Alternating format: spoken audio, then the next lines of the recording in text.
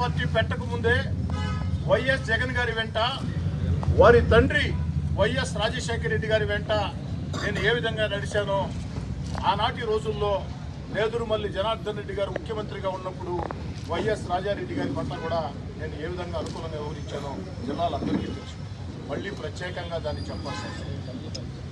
5 ఏళ్లు వైఎస్ఆర్ కాంగ్రెస్ పార్టీ కష్టకాలంలో ప్రతిపక్ష ఎమ్మెల్యేగా నిరంతరం ప్రజల్లో ఉన్న పార్టీ జెండా భుజాన వేసుకుని ప్రజా సమస్యల పరిష్కారం కోసం ఆనాటి పాలకులకు వ్యతిరేకంగా ప్రతిపక్షంగా వ్యవహరించా చిత్తశుద్ధితో అంకిత భావంతో పనిచేసింది. వైఎస్ఆర్ కాంగ్రెస్ పార్టీ అధికారంలోకి వచ్చిన తర్వాత పార్టీ అధికారంలో ఉన్నప్పుడు మా నాయకుడు వైఎస్ జగన్మోహన్ రెడ్డి గారు ముఖ్యమంత్రి అయినప్పుడు ఓ శాసనసభ్యుడిగా నేను ప్రత్యేక గుర్తింపును కోరుకోవటం ఇది ఎవరు కూడా తప్పుపట్టే పని కాదు, మీలో ఎవరైనా కూడా కోరుకునే పరిస్థితి. అయినా కూడా నాకు ప్రత్యేకమైనటువంటి గౌరవం గుర్తింపు ఎక్కడా లేకున్నా కూడా పార్టీ కోసమే పనిచేశా, జగన్ గారి కోసమే పనిచేశా. ప్రజా సమస్యల పరిష్కారం విషయంలో అనేక సార్లు అధికార యంత్రాంగాన్ని ప్రశ్నించా. ఎందుకంటే ఓ శాసనసభ్యుడిగా పార్టీకి ఎంత విధేయుడిగా ఉండాలో అదేవిధంగా ఓటేసి గెలిపించిన ప్రజలకు కూడా అంతే విధేయుడిగా ఉండాలా. మన కోసం జెండా మోసిన కార్యకర్తల కన్నీళ్లు తుడిచేదానికి కూడా ఆ ఎమ్మెల్యే పనిచేయాలా అని మనసా వాచా నమ్మిన రాజకీయ కార్యకర్తలు నేను. అందుకే ఆనాడు ప్రతిపక్షంలో ఉన్నప్పుడు కూడా ఏ విధంగా చిత్తశుద్ధితో ఉన్నామో అధికార పక్షంగా కూడా ప్రజా సమస్యల పరిష్కారం కోసం అధికార యంత్రాంగాన్ని ప్రశ్నించాను. నేను ఎక్కడా కూడా వైఎస్ జగన్ గారి గురించో వైఎస్ఆర్ కాంగ్రెస్ పార్టీ గురించో ఒక్క పొరపాటు మాట్లాడాలి. కొత్తగానే ఎప్పుడు మాట్లాడేది కాదు. ఏదైనా కొత్తగా నేను మాట్లాడుతున్నానంటే ఆగస్టు నుంచి పవిత్ర వారాసాయి దర్గా ముఖ్యమంత్రి గారు 15 కోట్ల రూపాయల నిధులు ఇస్తే ఫైనాన్షియల్ క్లియరెన్స్ రాలేదు.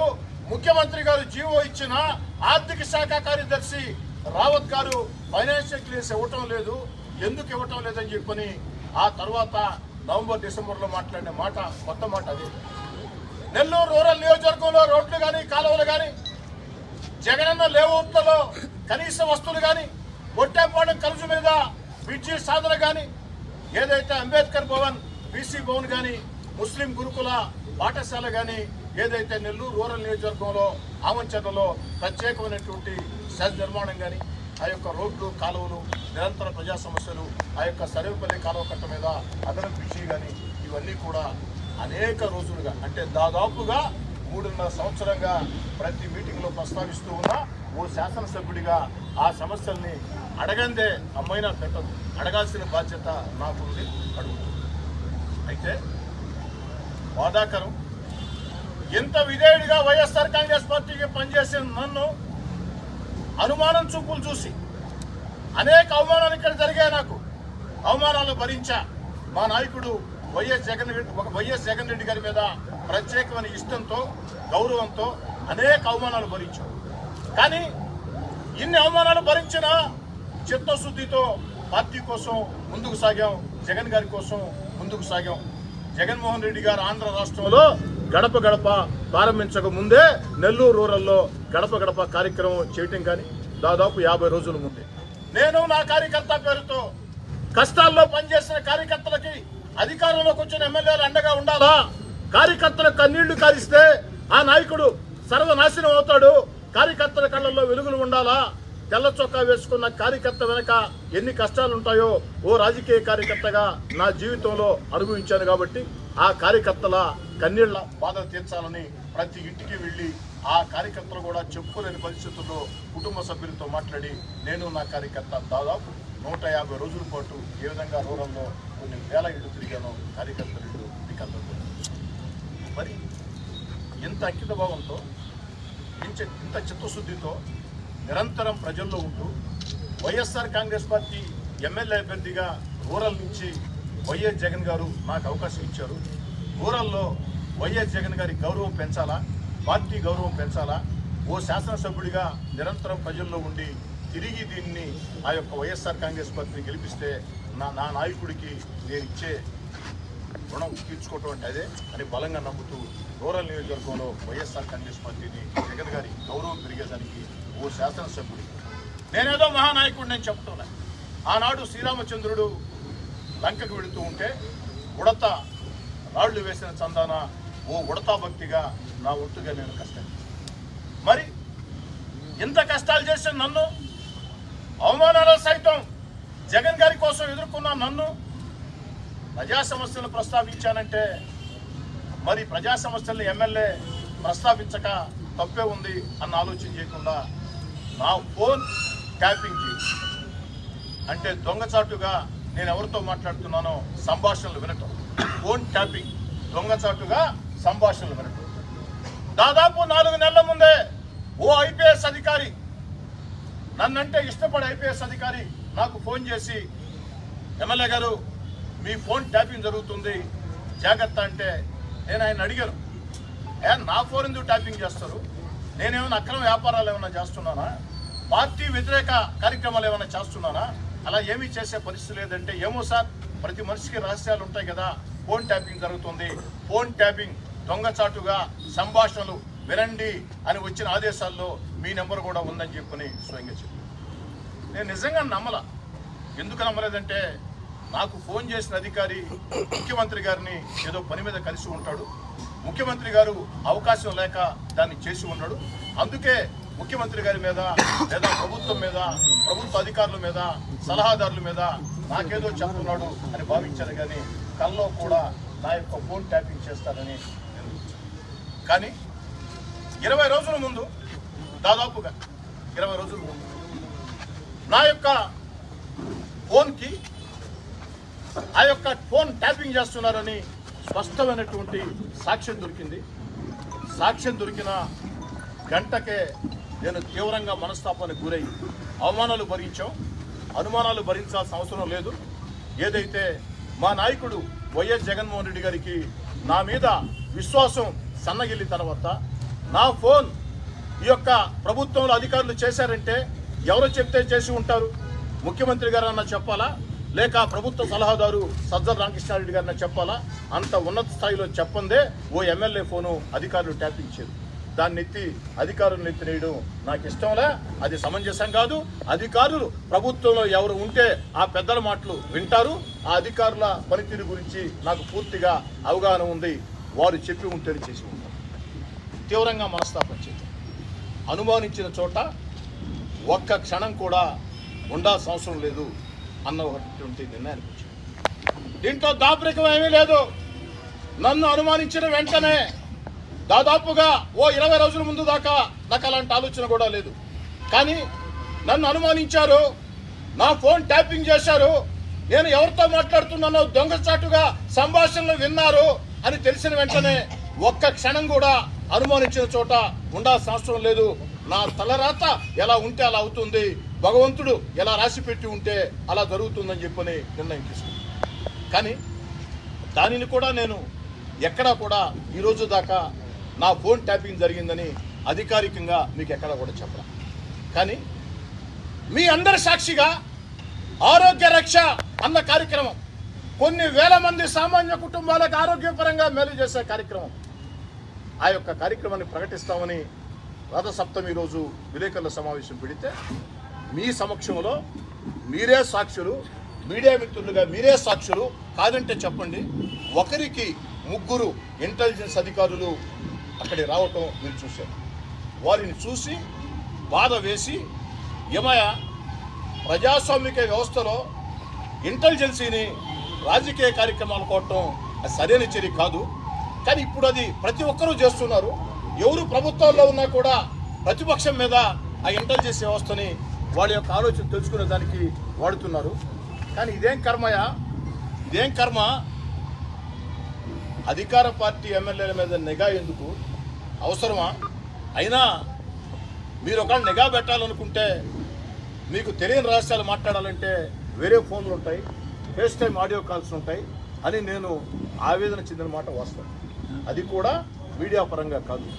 1-2 మీడియా మిత్రులు అక్కడ ఉన్నారు, ఇంటెలిజెన్స్ అధికారులు వచ్చారు, వాళ్ళతో మాట్లాడిన మాట. తర్వాత విలేకరుల సమావేశం స్టార్ట్ అయిపోయింది, ఆరోగ్య రక్ష గురించి మాట్లాడింది. ఒక మీడియా మిత్రుడు దాన్ని వార్తగా పెట్టాడు. దాన్ని చూసి మిగతా వాళ్ళు వార్తలుగా పెట్టారు.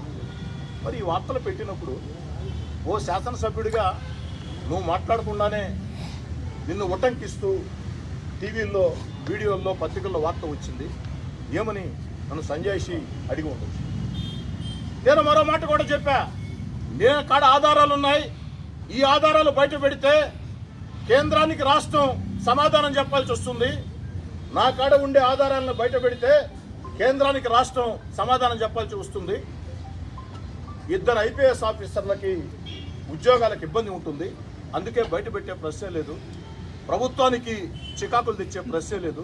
ఎందుకని చెప్తున్నానంటే నాకు ఇష్టం లేదు, నన్ను అనుమానించిన చోట నేను ఉండకూడదు అనుకుంటున్నా. నాకు నటన చేత రాదండి, మోసం చేయటం చేత రాదండి. నాకు నటన చేత వచ్చి ఉంటే, మోసం చేత వచ్చి ఉంటే ఎలక్షన్ ఇంకా 15 నెలలు, 15 నెలల ముందు ఇంత పెద్ద అధికారాన్ని వద్దు అనుకోవటం అంటే అక్కడే నా నిజాయితీని గుర్తించండి. 15 నెలలు ఉంది, 15 నెలల తర్వాత ప్రజలు ఏ విధంగా తీర్పిస్తారో ఎవరికీ తెలియదు.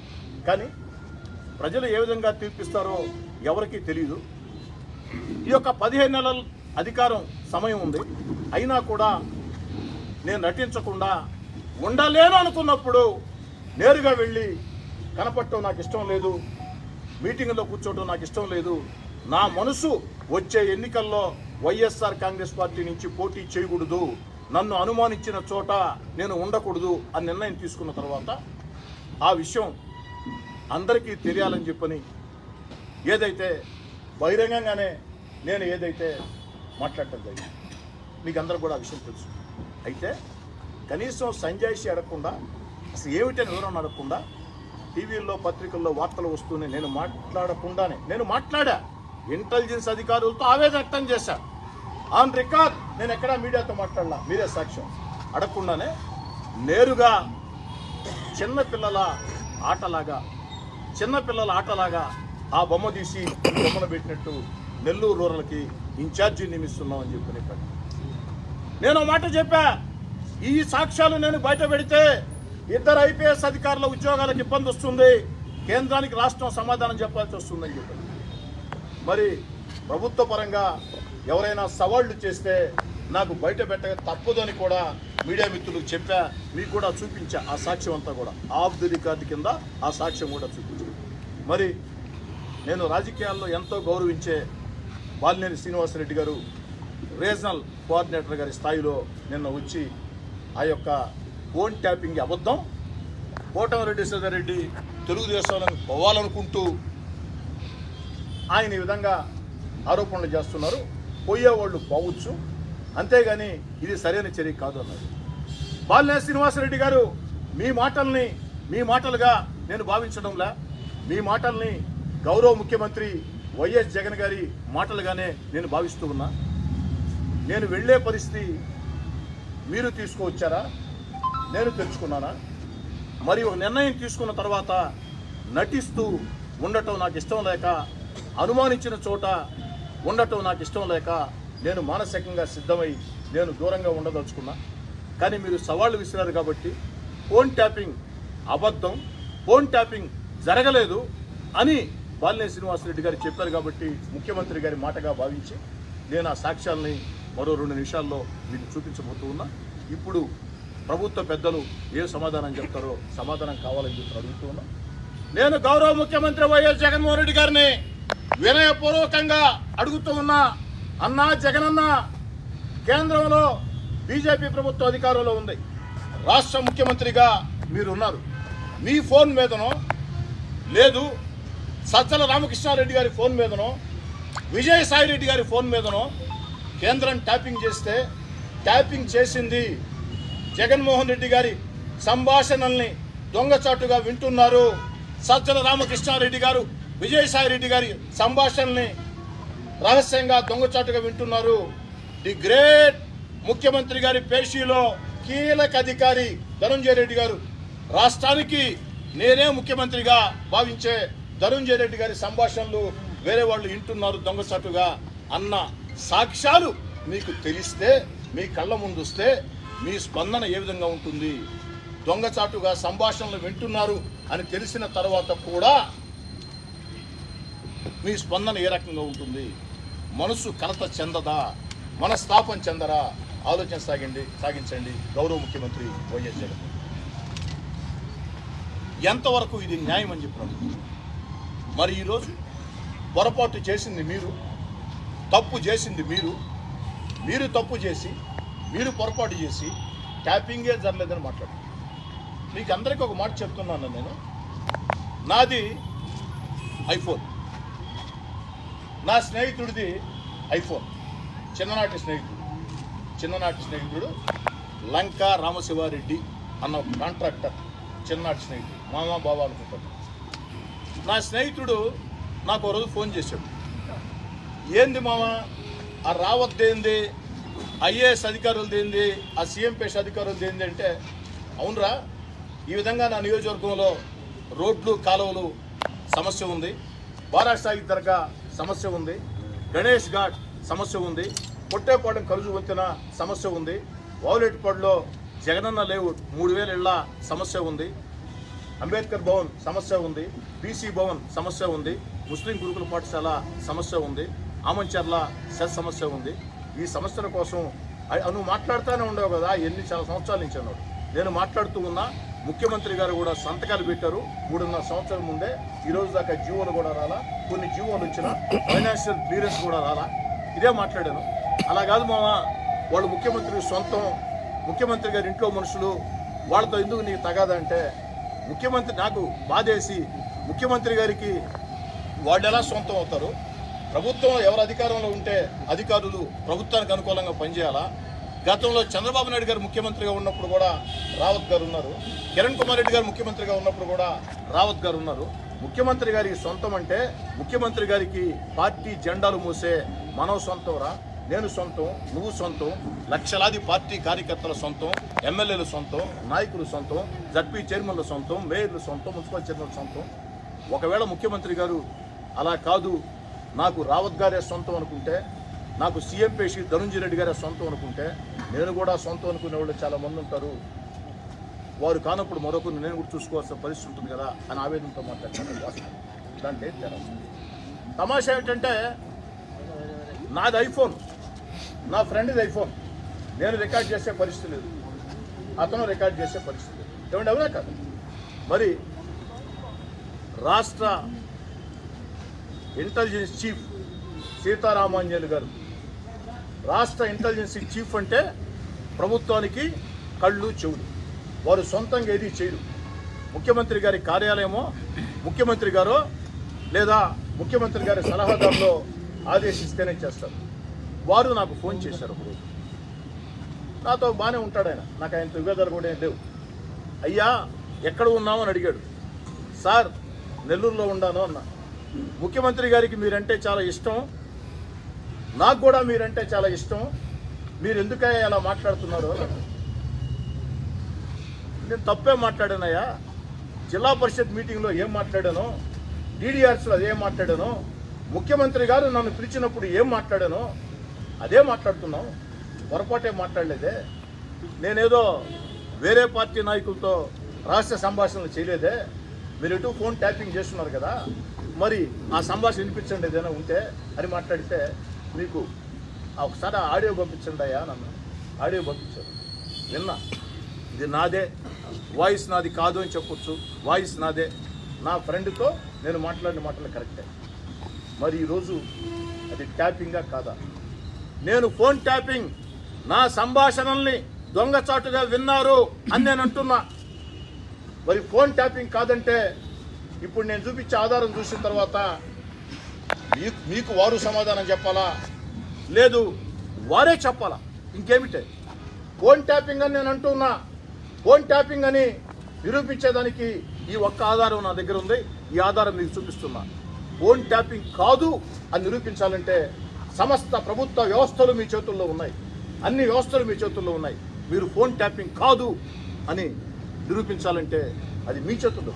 నేను ఫోన్ ట్యాపింగ్ అంటున్నా, మీరు ట్యాపింగ్ కాదు అంటున్నారు. మరి మీ చేతుల్లో అన్ని వ్యవస్థలు ఉన్నాయి, నా చేతుల్లో ఉన్న ఆధారం నేను చూపిస్తున్నా. 2 ఐఫోన్ల మధ్య సంభాషణ రికార్డు చేయలేనప్పుడు మరి ట్యాపింగ్ కాక ఏమవుతుందని అంటున్నా. ఈరోజు ఎమ్మెల్యేల మీద ట్యాపింగ్ చేశారంటే ఇది ఎమ్మెల్యేలు తాగదు. మంత్రుల మీద చేస్తారు, హైకోర్టు చీఫ్ జస్టిస్ మీద చేస్తారు, జడ్జిల మీద చేస్తారు, ఐఏఎస్ మీద చేస్తారు, ఐపీఎస్ మీద చేస్తారు, ఎంపీల మీద చేస్తారు, మీడియా యాజమాన్యాల మీద చేస్తారు, విలేకరుల మీద చేస్తారు. ఎవరి మీద కావాలనుకుంటే వాళ్ళ మీద చేయగలుగుతారు. ఇది న్యాయమా? ఇది ధర్మమా? మిమ్మల్ని అడుగుతున్నా, మిమ్మల్ని అందరినీ నేను. మీరు ఒక మీడియాలో పనిచేస్తూ ఉన్నారు విలేకరులుగా. మీ యాజమాన్యాలు మీ విలేకరులుగా పనిచేస్తున్న మీ మీద టెలిఫోన్ ట్యాపింగ్ చేస్తే, దొంగచాటుగా మీ సంభాషణలు వింటే ఆ మీడియా సంస్థలో ఒక్క క్షణమైనా మీరు ఉంటారా? నమ్మకం లేని చోట, నమ్మకం సన్నగిలిన చోట ఉంటారా? 3 తరాలుగా ఆ యొక్క కుటుంబంతో ఉన్న, వైఎస్ఆర్ కాంగ్రెస్ పార్టీ కష్టకాలంలో ఉన్న, జగన్ గారికి వీర విధేయుడిగా ఉన్న నా మీద ఫోన్ ట్యాపింగా? అలాంటి చోట నేను ఉండాలా? నేను నటించేవాడిని అయితే, డ్రామాలు చేసేవాడిని అయితే 15 నెలలు అధికారం ఉంది. అదేదో ఆఖరిలో వెళ్ళవచ్చు. మధుగారు, సాక్షి మధుగారు, ఆఖరిలో వెళ్ళవచ్చు. ఎందుకంటే చాలామంది చూసాం మనం. ఆఖరి రోజుల్లో కూడా వెళ్ళిన చూసాం. అలా వెళ్ళటం నాకు ఇష్టంలే. మనసు ఒక చోట, శరీరం ఒక చోట నాకు ఇష్టంలే. మనసు విరిగిన చోట ఉండటం నాకు ఇష్టంలే. అందుకే నేను ఓ నిర్ణయం తీసుకున్నా, నన్ను అనుమానించిన చోట నేను ఉండదు. ఇప్పుడు మీకు ఈ సంభాషణ చూపిస్తా. ఏ సెల్లో నుంచి వచ్చింది నెంబర్ చెప్తా. ఆ నెంబర్ మీరు కూడా రికార్డ్ చేసుకోండి. నెంబర్ మీరు కూడా చెక్ చేసుకోండి. ఇంటెలిజెన్స్ డీజీ సీతారామాంజలి గారిది ఆ నెంబరా కాదా మీరు కూడా చెక్ చేసుకోండి. ఆ నెంబర్ ఇంటెలిజెన్స్ డీజీని కాదు అని మీరు కానీ చెప్తే మీరు ఏ శిక్ష వేస్తే, ఎందుకంటే 3 రోజులుగా రాష్ట్ర మీడియా మొత్తం నాకు అండగా ఉంది. రాష్ట్ర మీడియా మొత్తం మన సాక్షి తప్ప మీడియా మొత్తం అండగా ఉంది. సరే, సాక్షి అంటే అధికారిక పత్రిక, అధికారిక టీవీ. ఓ ప్రతిపక్ష శాసనసభ్యుడికి సాక్షి పత్రిక అండగా ఉండాలని కోరుకోవటం అది ఆశ, అత్యాశ అవుతుంది. మనిషికి ఆశ ఉండొచ్చు కానీ అత్యాశ ఉండకూడదు. మీడియా మిత్రులందరూ కూడా చెప్తున్నాం, 3 రోజులుగా మీరు దాదాపుగా మీరు సగం మంది ఎన్ని చూశారు. అయినా మీ ద్వారా బయట ప్రపంచానికి తెలియదలుచుకున్నాం. మీ ద్వారా జగన్ గారి మాటలుగా బాలినేని శ్రీనివాసరెడ్డి గారు మాట్లాడిన మాటలకి సమాధానం చెప్పదలుచుకున్నాను. ఇప్పుడు జగన్ గారి మాటలుగా సజ్జల రామకృష్ణారెడ్డి గారు సమాధానం చెప్తారా? బాలినేని గారు సమాధానం చెప్తారా? ఎవరైనా సమాధానం చెప్తారని అడుగుతూ ఉన్నా.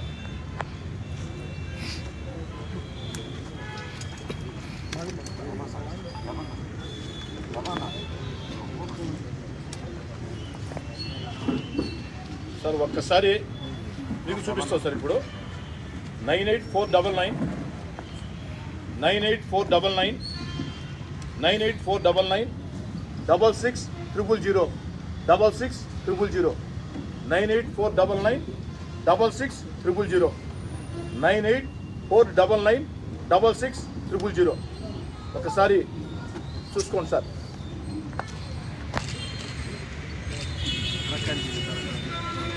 మీకు అందరికీ ఆడియో కూడా పంపిస్తాం సార్. ఆడియో స్క్రీన్ షాట్ కూడా మళ్ళీ మిలోయా చూసారా సార్? నెంబర్ కూడా చూసుకోండి సార్. ఎందుకంటే మళ్ళీ మా వాళ్ళు మళ్ళీ అనొచ్చు మా వాళ్ళు ఏదో నెంబర్ పెట్టి శ్రీధర్ రెడ్డి రికార్డ్ చేసి శ్రీధర్ రెడ్డి చూపిస్తున్నాడు అనొచ్చు. వేరే నెంబర్ని, మా ఎన్టీవీ అమర్ గారి నెంబర్ని, లేకుంటే 10 టీవీ దేవా గారి నెంబర్ని, TV9 మురళి గారి నెంబర్ని, లేకుంటే TV4 రాజేష్ గారి నెంబర్ని, ఈటీవీ రాజారావు గారి నెంబర్ని, ప్రైమ్ నరేష్ నెంబర్ని పెట్టి దాని మీద ఇంటెలిజెన్స్ చీఫ్ అని చెప్పడం. అందుకే ఈ నెంబర్ కూడా జూమ్ చేసుకోండి ఒకసారి దయచేసి. నేను ఎప్పుడూ గాలివాటుకు మాట్లాడేవాడిని కాదు సార్, ఆషామాషిగా మాట్లాడేవాడిని కాదు సార్. నా కాడ స్పష్టమైన ఆధారాలు లేకుండా నేను మాట్లాడను. తొడలు కొట్టే సంస్కృతికి నేను వ్యతిరేకం. ఆధారాలు ఉంటేనే మాట్లాడతా. మనసులో ఇష్టం ఉంటేనే మనిషి వెంట నడుస్తాను తప్ప మనసులో ఇష్టం లేకుండా కష్టం పెట్టుకుని మనిషి వెంట నడిచే నాకు ఇష్టం. చూశారు సార్? నెంబర్ కన్ఫర్మ్ చేసుకున్నారు సార్? ఓపెన్ చేస్తారు ఇక్కడ దానికోసం కాదు సార్. మా దగ్గర నెంబర్ ఉంది కదా సార్. 2 కార్డులో పని చేయండి సార్. మీరు ఆయనతో అడగండి ఈ నెంబర్ అయింది, స్టేట్ వాళ్ళకి చెప్పండి ఈ నెంబర్ అయిందా కదా అని. ఈ నెంబర్లో నుంచి మాట్లాడేది ట్రూ కలర్ మార్చింది అంతా ఏపీ ఇంటెలిజెన్స్ వచ్చింది ట్రూ కలర్ మార్చారు. అది మార్చుకోవచ్చు సార్. నాకు తెలిసి ఈ నెంబర్ సీతారామన్యాడు గారు ఏసీబీ చీఫ్గా ఉన్నప్పటి నుంచి వాడుతున్నారు.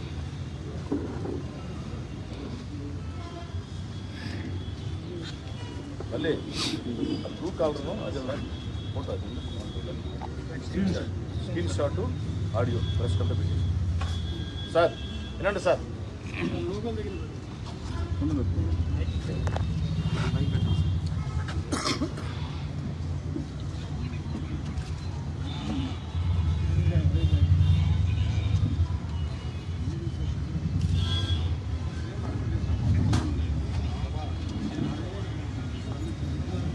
గొంతు నాదే కదా సార్, వాయిస్ నాదే కదా. ప్రజల కోసం చూపించడం తప్ప మీడియా మిత్రులందరికీ ఇప్పుడు చాలా ముందు చూపించుందా. ఇప్పుడు చెప్పండి సార్, దీన్ని టెలిఫోన్ ట్యాపింగ్, దొంగసాటుగా సంభాషణలు వినటం అంటారా లేదా?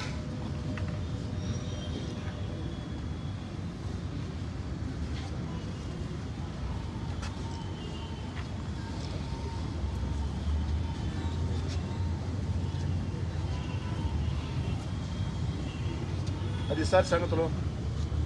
ఇప్పుడు ఏమంటారు సార్ బాలినేని శ్రీనివాసరెడ్డి గారు, ఏం ప్లాన్ చేయమంటారు సార్?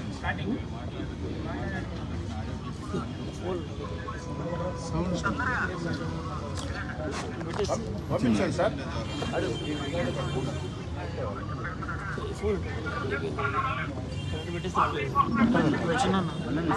ఫోన్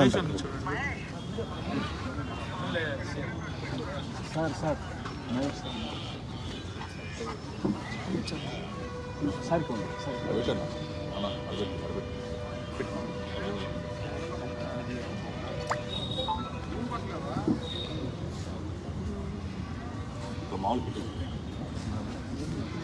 అది సార్ పరిస్థితి.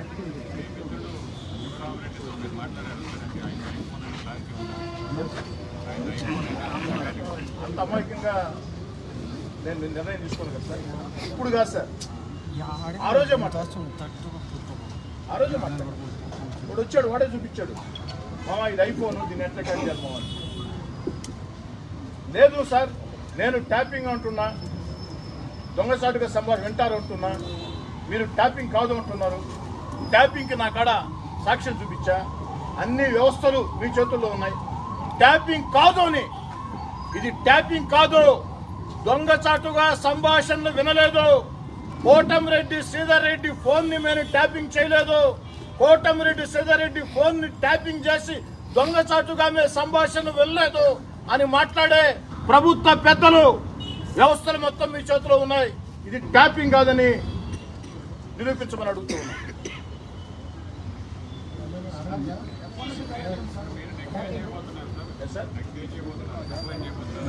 కేంద్ర హోంశాఖకి లిఖితపూర్వకంగా ఫిర్యాదు చేయబోతున్నా. ఎందుకంటే ఇది నా ఒక్కడి సమస్య కాదు. మీడియా మిత్రులుగా మీరు ఆలోచన చేయండి, ఆంధ్ర రాష్ట్రంలో ఉండే కోట్ల మంది ప్రజలు ఆలోచన చేయండి, ఐపీఎస్ ఐఏఎస్ అధికారులు, న్యాయమూర్తులు, లేదా మీడియా యాజమాన్యాలు, వ్యాపారస్తులు అందరూ ఆలోచన చేయండి.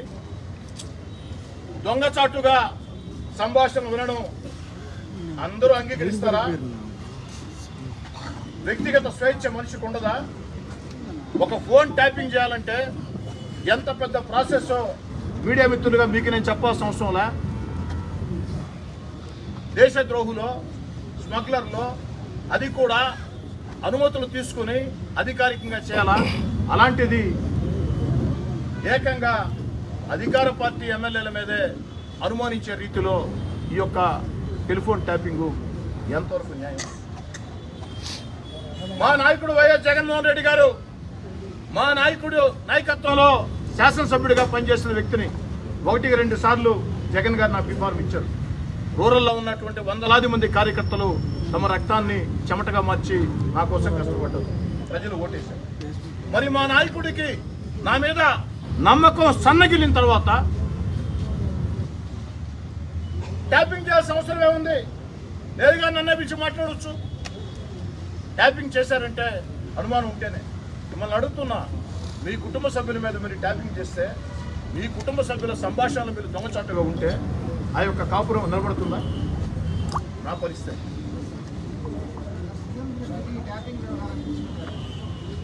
కాదు దేవ గారు. ఒక శాసనసభ్యుడి మీద ట్యాపింగ్ చేయాలంటే ముఖ్యమంత్రి గారు లేదా సజ్జల రామకృష్ణారెడ్డి గారు వారి ఆదేశాలు లేకుండా అధికారులు ట్యాపింగ్ చేస్తారా?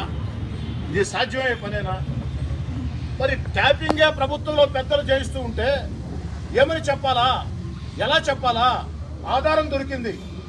ఆధారం దొరికిన తర్వాత ఆధారం చూపించి జగనన్న నా ఫోన్ ట్యాపింగ్ చేస్తున్నారు అని ట్యాపింగ్ ఆపించుకోవాలన్నా? అనుమానించారు. అనుమానించిన చోట ఉండాల్సిన అవసరం లేదు. కేవలం టీడీపీలోకి వెళ్ళడానికే ముందుగా మాట్లాడుకొని ఈ ట్యాపింగ్ వ్యవహారాన్ని తెర మీదకి తీసుకొచ్చి అంటే నేను తెలుగుదేశం పార్టీలో పోతానని, నేను తెలుగుదేశం పార్టీ పోతానని కలలు కానీ మీడియా ముందే నా ఫోన్ ట్యాపింగ్ చేశారా? సూటిగా సమాధానం చెప్పండి. నేను అడిగేది ఒకటే, ఇది ట్యాపింగా కాదా? నేను ట్యాపింగ్ అంటున్నా. ప్రభుత్వ వ్యవస్థలు మొత్తం మీ చేతిలో ఉన్నాయి. ట్యాపింగ్ కాదు అంటే నేను ఏ ఆధారాలతో ట్యాపింగ్ అని మాట్లాడుతున్నానో మీరు అదే ఆధారాలతో ట్యాపింగ్ కాదు అని నిరూపించండి. అమర్ గారు, నేను మళ్ళీ చెప్తున్నా, దీంట్లో దాపరికం ఏమీ లేదు, ముసుగుల గుద్దులాట ఏమీ లేదు. టెలిఫోన్ ట్యాపింగ్ ఎవిడెన్స్ నాకు దొరికిందాకా నాకు వేరే ఆలోచనలు కూడా లేవు. టెలిఫోన్ ట్యాపింగ్ చేశారు, నా సంభాషణల్ని దొంగచాటుగా విన్నారు, నిర్ధారణకు వచ్చిన తర్వాత నా ఇష్టం వచ్చిన ఆలోచనలు నేను చేసుకోవచ్చు. నా ఇష్టం. ఇది ఎప్పుడు అమర్ గారు జరిగింది? ఇప్పుడు 3 నెలలుగా ట్యాపింగ్ ఉంది. 20 days బ్యాక్ నాకు సాక్ష్యం దొరికింది. సాక్ష్యం దొరికిన దాకా నేను మాట్లాడాల, నమ్మలా. నా మీదేంది, మా ప్రభుత్వం ఏంది, ట్యాపింగ్ పెట్టేది ఏంది, నేను నమ్మలా. స్పష్టమైన ఆధారం దొరికిన తర్వాత మీకే దొరుకుతుంది, మీరు నమ్మరా? చెప్పండి వర్ష గారు. భవిష్యత్ నిర్ణయిస్తారు సార్. వైఎస్ఆర్ కాంగ్రెస్ పార్టీలో నేను నమ్మకం లేని చోట, నేనేదో వైఎస్ఆర్ కాంగ్రెస్ పార్టీలో నమ్మకం లేని చోట నేను ఉండదలుచుకోలేదు. భవిష్యత్ కార్యాచరణ భవిష్యత్తులో ప్రకటిస్తాం. ఈ రోజుకి ట్యాపింగ్ మీదే మాట్లాడుకున్నాం. ట్యాపింగ్ కాకుండా మిగతా విషయాలు మాట్లాడితే ఆ యొక్క సమస్య పక్కదారి పెట్టే అవకాశం ఉంది. నా ఉద్దేశం ఒకటే, నేను గాలివాటుకు ఆరోపణలు చేసేవాడిని కాదు, నేను ఆధారాలు లేకుండా మాట్లాడేవాడిని కాదు. నా విషయం మీకు తెలుసు. అనేక సంవత్సరాలుగా స్పష్టమైన ఆధారాలతో మాట్లాడాను. దీన్ని రాద్ధాంతం చేయడం కూడా నాకు ఇష్టం లేదు. వద్దు అనుకున్నా మౌనంగా వైఎస్ఆర్ కాంగ్రెస్ పార్టీలో నుంచి నిష్క్రమించదలుచుకున్నాను మౌనంగా. కానీ నా మౌనాన్ని తప్పుగా భావించి నన్ను దోషిగా నిలబెట్టాలా అని ప్రభుత్వం చేస్తే, అయ్యా నేను దోషిని కాదు, నా విషయంలో మీరు తప్పు చేశారు, నేను తప్పు చేయలేదు అని నా యొక్క శీలాన్ని కాపాడుకునేదానికి, నా యొక్క వ్యక్తిత్వాన్ని కాపాడుకునేదానికి మీకు ఈరోజు ఈ యొక్క బహిరంగంగా చూపుతారు. వెళ్ళొచ్చు. తమ్ముడు నా దగ్గరికి ఎందుకు పంపించాడు, నా తమ్ముడు పంపించారని చెప్పారు సార్. రాజేష్ గారు, దయచేసి దానికి సమాధానం ఇచ్చేస్తాం. సపరేట్ పెడదాం దాకా అయిపోయారు. ఎందుకంటే మా తమ్ముడు బాలినేని గారి దగ్గరికి వెళ్ళాడా? బాలినేని గారు నాకు ఫోన్ చేసి ఇద్దరిని రమ్మన్నాడా? ఇంతకాలం పార్టీలో ఉన్నాం, రీజనల్ కోఆర్డినేటర్, వ్యక్తిగత సంబంధాలు మనకు ఉన్నాయి. బాలినేని గారి కుటుంబంతో మంచి వ్యక్తి, గ్రౌండ్ లెవెల్ పాలిటీషియన్. నేను రావటం నాకు ఇష్టం, నా విడిరా అని నేను పంపిస్తే అదేం జరిగిందో దేవుడికి తెలుసు, బాలినేని గారికి తెలుసు, మా తమ్ముడు కోట. మళ్ళీ చెప్తూ ఉన్నా ఒక్కటి మాత్రం, ఎందుకు అడిగారు కాబట్టి దయచేసి నా రిక్వెస్ట్ మీడియా మిత్రులందరినీ, ఈ రోజుకి ఈ విలేకరుల సమావేశంకి ట్యాపింగ్ మీదే పరిమితం అవుతాం. మిగతా రాజకీయ పరిణామాలకి ప్రత్యేకంగా మాట్లాడుకుందాం. అయితే ఒక్కటి మాత్రం వాస్తవం, మా తమ్ముడు వెళ్ళలా, రమ్మంటేనే వెళ్ళాడు.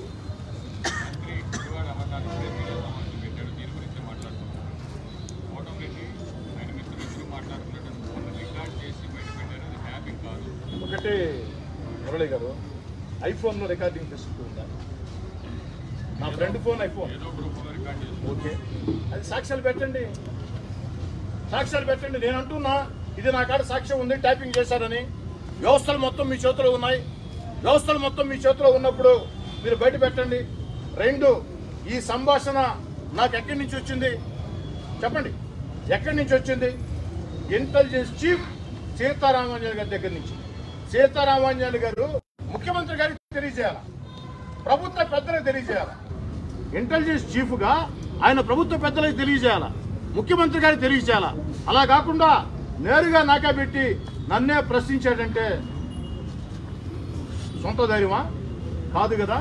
ప్రభుత్వంలోని పెద్దలే ఇంటెలిజెన్స్ చీఫ్కి నేరుగా మాట్లాడు, అన్నీ మనకు తెలుసు అని చెప్పని మానసికంగా ఎమోషనల్గా బెదిరించండి అని చెప్తే అది ఎమోషనల్గా బెదిరించండి నేను భావిస్తున్నాను. కానీ నేను బెదిరింపులకి భయపడేవాడిని కాదు సార్. మళ్ళీ ట్యాపింగ్ తప్ప అన్నీ మాట్లాడుతున్నాను.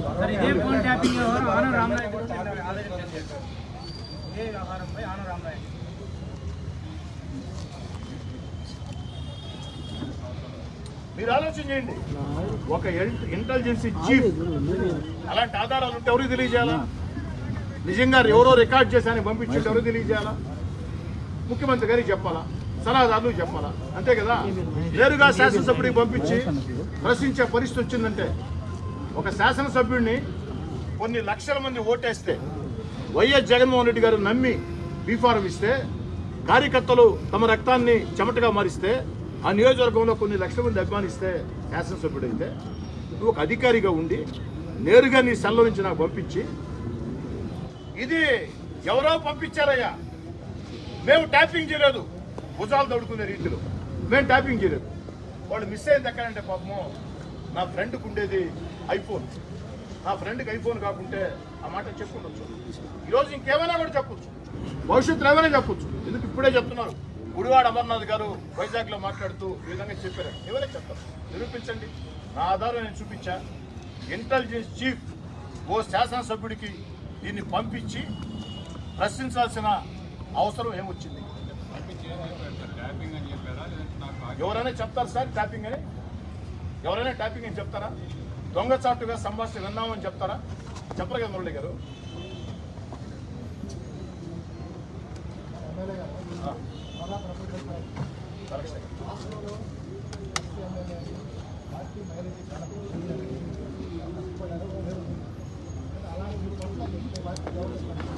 అది వాళ్ళు సమాధానం చెప్పాలి సార్.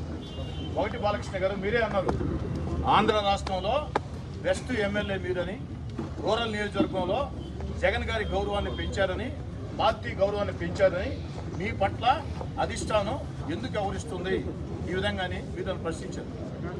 నేనుగా సమాధానం చెప్పాలి. దానికి మా ముఖ్యమంత్రి వైఎస్ జగన్మోహన్ రెడ్డి గారు లేక జగన్ గారి పక్షాన సలహాదారులు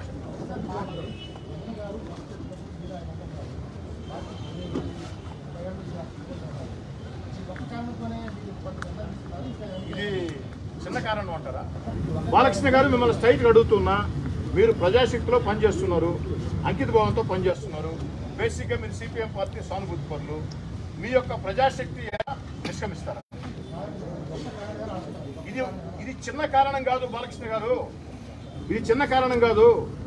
నన్ను అనుమానించిన వ్యక్తులు నేను కాపురేట్ చేయలేను, అనుమానించిన చోట నేను ఉండలేను. నేను నటన చేత వచ్చి ఉంటే, మోసం చేత వచ్చి ఉంటే దీని ఏటీని కూడా వీటి గురించి మాట్లాడాల్సిన అవసరం లేదు. 15 నెలలు ఉంది ఇంకా అధికారం, 5 ఏళ్లు ప్రతిపక్షంలో ఉన్నాం, పోరాటాలు చేశాం, ప్రజా ఉద్యమాలు చేశాం. మరి ఈరోజు 15 నెలల ముందు నేను ఈ విధంగా మాట్లాడితే జరగబోయే పరిణామాలు నాకు తెలియదా? నేను ఎన్ని ఇబ్బందులు పడతానో నాకు తెలియదా? నన్ను ఎన్ని రకాలుగా ఇబ్బందులు గురి చేస్తానో నాకు తెలియదా? అన్నిటికీ సిద్ధం నేను మనసుకు నేను ఉండదలుచుకోవాలా? ఆఖరి దాకా ఉండి ఆఖరిలో వెళ్లే తత్వం నాది కాదు. అందుకే నాకు అనుమానించిన వెంటనే కొన్ని మా వాళ్ళతో మాట్లాడాల్సిన సమస్యలు ఉన్నాయి కాబట్టి కొంత సమయం తీసుకున్నా.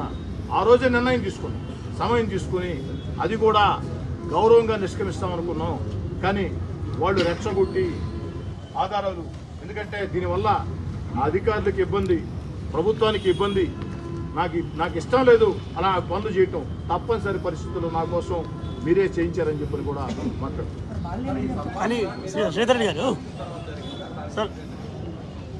అంతర్గతంగానే మాతో చర్చించలేదు కదా, చర్చించలేదు, అసలు మాకు చెప్పలేదు, మా దృష్టికి తీసుకోలేదు. అది కాదు దయాశంకర్ గారు, నిర్ధారణ వచ్చింది, అనుమానం వస్తే చర్చించాలా, అనుమానం వస్తే చర్చించాలా. నిర్ధారణకు వచ్చిన తర్వాత చర్చ ఏంది? దయాశంకర్ గారు, నువ్వు నా ఫోన్ ట్యాపింగ్ చేస్తున్నావు, దొంగచాటుగా నా సంభాషణలు వింటున్నావు అని నాకు స్పష్టమైన ఆధారం దొరికిన తర్వాత దయాశంకర్ గారితోనే మాట్లాడేది ఎన్నిక.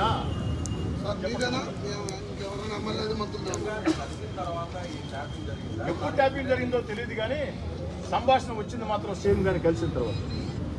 సంభాషణ నాకు చేతికి అందింది. సాక్షి అనుమానం ఉంది, ఆధారం ఉంది, అనుమానం ఉంది, ఆధారం ఉంది. ఆధారం లేకుండా నేను వెళ్ళి అమాయకంగా జగనన్న నా ఫోన్ ట్యాప్ చేస్తున్నారని చెప్పని అడగటం ధర్మం కాదు కదా, పద్ధతి కాదు కదా. మీరు సార్ స్వయంగా ఆనవ రామనారాయణ రెడ్డి గారే చెప్పారు, 2 సంవత్సరాల నుంచి నా ఫోన్ ట్యాపింగ్ చేస్తున్నారు అని చెప్పని. ఒకరి మీద ప్రారంభించిన తర్వాత చాలామంది ఉంటారు. ఎందుకని చెప్తున్నానంటే పేర్లు చెప్పడం బాగుండదు కానీ నిన్న మొన్న మీరు నమ్మండి నమ్మకపోండి, ఓ 30 నుంచి 35 మంది ఎమ్మెల్యేలు, ఓ 4 ఎంపీలు, 2 మంత్రులు నాకు స్వయంగా ఫోన్ చేశారు. మా ఫోన్లో కూడా ట్యాపింగ్ చేస్తున్నారు, మాకు తెలుసు ఆ విషయం, కానీ నేను బయటపడ్డావు, మేము బయటపడలేకపోతున్నాం అని చెప్పారు. వాళ్ళు కొంతమంది సేవ్ లిస్టులు ఉన్నారు, కొంత సమయం తీసుకోవచ్చు కదా అంటే అది కరెక్ట్ కాదయా. మనసు విరిగిన తర్వాత అనుమానించిన చోట ఇంకా ఉండటం సమంజసం కాదు. ఏమవుతుంది అన్నిటికీ నేను సిద్ధం. నాకు తెలియదా 15 నెలల ముందు ఈ విధంగా వైఎస్ఆర్ కాంగ్రెస్ పార్టీ ఎమ్మెల్యేగా ఉండి ఈ విధంగా నా ఫోన్ ట్యాపింగ్ జరిగింది, దొంగచాటుగా నా సంభాషణలు వింటున్నారు, ఇది సరైన పద్ధతి కాదు అని ప్రభుత్వాన్ని ప్రశ్నించిన తర్వాత వచ్చే ఇబ్బందులు నాకు తెలియదా? వాటన్నిటికీ సిద్ధమయ్యే నెల్లూరు రూరల్ ప్రజలు, కోటంరెడ్డి శ్రీధర్ రెడ్డి మా ఎమ్మెల్యే, మా ఇంటి బిడ్డ, మా తమ్ముడు, మా అన్న, మా బంధువు, మా స్నేహితుడు, శాసనసభ్యుడు అంటే ఎలా ఉండాలంటే కోటంరెడ్డి శ్రీధర్ రెడ్డిలా ఉండాలా. ఏదైనా సరే నిక్కచ్చిగా ఉండాలా, స్పష్టమైనటువంటి భావాలు చెప్పాలా, మనసులో ఒకటి బయట ఒకటి కాదు అని మా నెల్లూరు రూరల్ ప్రజలు సగర్వంగా చెప్పుకునే విధంగా ముందుకు సార్. ఒక్క మాట మీరు గుర్తించండి, 15 నెలలు ఉంది, ఇంకా 15 నెలల తర్వాత ఏమవుతుందో కూడా తెలియదు. అలాంటి పరిస్థితుల్లో అధికారాన్ని వదులుకొని అధికారం నాకు వద్దు అనుకుంటున్నానంటే నా మనస్తాపానికి కారణాలు ఇవి. కరత చెందా అనుమానించిన చోట నేను ఉండలేను, నా వల్ల ఏ పని కాదు. దేనికైనా నేను సిద్ధం, ప్రజాస్వామ్యబద్ధంగా దేనికైనా. చివరిగా నిన్న ఆడియో టేప్ వచ్చింది, దాంట్లో 2024లో టీడీపీ నుంచి మనం పోటీ చేయబోతున్నామని కార్యకర్తలు చెప్తున్నారు. అంటే కార్యకర్తలు అడిగారు, అన్న బాగానే ఉంది, నెక్స్ట్ ఎలక్షన్స్ మనం ఎట్టాలి, తెలుగుదేశంలో పోటీ చేయాలని ఆలోచన ఉందా, కానీ నిర్ణయించాల్సింది ఎవరు? నేను కాదు కదా, చంద్రబాబు నాయుడు గారు. తెలుగుదేశం పార్టీలో ఎవరు అభ్యర్థులో నిర్ణయించాల్సింది నేను కాదు కదా, చంద్రబాబు నాయుడు. కార్యకర్తలతో మాట్లాడేటప్పుడు వాళ్ళు అడిగిన ప్రశ్నకు సమాధానం చెప్పారు. నెక్స్ట్ ఏందన్నా మనం ఏం చేయాలనుకుంటున్నాం, ఎలా పోటీ చేయాలనుకుంటున్నాం అంటే తెలుగుదేశం పార్టీలో పోటీ చేయాలని నా కోరిక ఉందా, మరి చంద్రబాబు గారి ఇష్టం, వారు నిర్ణయించాలా, అది భవిష్యత్తులో మాట్లాడుకున్నాం. ఈ ఫోన్ ట్యాపింగ్ చూడండి అని చెప్పి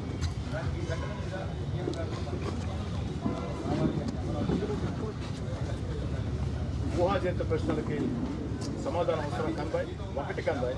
ఇందాకంటే మనం బతిలాడుకునేది ఏంటంటే బతిలాడుకుంటున్నా, ఫోన్ ట్యాపింగ్ పక్కదారి పట్టద్దు, ఫోన్ ట్యాపింగ్ పక్కదారి పట్టద్దు, దొంగచాటుగా సంభాషణలు విన్నారు, ఆధారాలు చూపించాను అని చెప్పాను. అయినా నేనేదో మహానాయకుడిని అని చెప్తానా?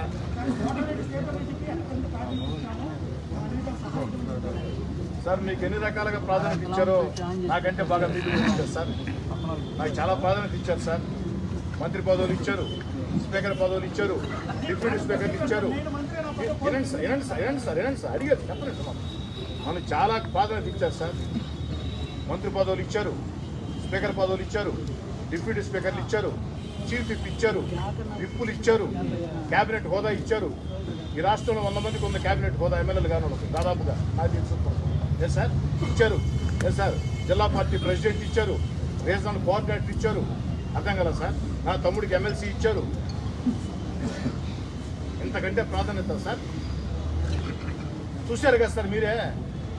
వైఎస్ఆర్ కాంగ్రెస్ పార్టీ పెట్టకముందే ఈ జిల్లాలో ఎవరు జగన్ గారితో ఉండరు. ఎందుకు చెప్తున్నానంటే దయచేసి భవిష్యత్తులో మాట్లాడుకోవాల్సిన అంశాలు చాలా ఉన్నాయి. ఏది మాట్లాడినా స్పష్టతతో మాట్లాడతా, వెన్ను చూపకుండా మాట్లాడతా, పోరాటాలతో మాట్లాడతా, ఉద్యమాలతో మాట్లాడతా. ఈ రాజకీయపరమైన వాదాలు, వివాదాలు, ఆలోచనలు, ప్రశ్నలు ఇవన్నీ కూడా భవిష్యత్తులో మాట్లాడుతాను. మళ్ళీ నేను మీడియాని రిక్వెస్ట్ చేసుకుంటుండా టెలిఫోన్ ట్యాపింగ్ జరిగింది అని నేను చెప్పా. జరగలేదని వారు అన్నారు. జరిగిందని ఆధారం చూపించా. జరగలేదని వ్యవస్థలు మొత్తం మీ చేతిలో ఉన్నాయి, నిరూపించమని చెప్పి కోరుకుంటున్నాను. ఆ ఒక్కదాని పరిమితి.